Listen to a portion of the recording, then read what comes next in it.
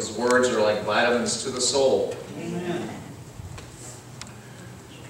Today, our scripture reading comes from Luke,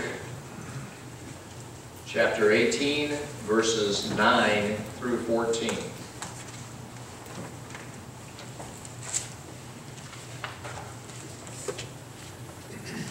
He spoke this parable to some who trusted in themselves that they were righteous and despised others.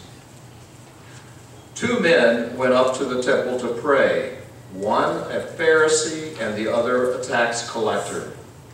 The Pharisee stood and prayed this with himself: God, I thank you that I am not like other men, extortioners, unjust, adulterers, or even as this tax collector. I fast twice a week. I give tithes of all that I possess. And the tax collector, standing afar off, would not so much as raise his eyes to heaven, but beat his breast, saying, God, be merciful to me, a sinner.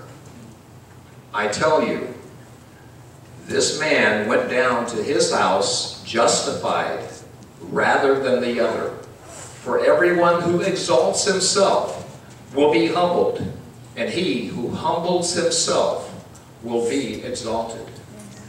And may God add a blessing to the reading of these words. Amen.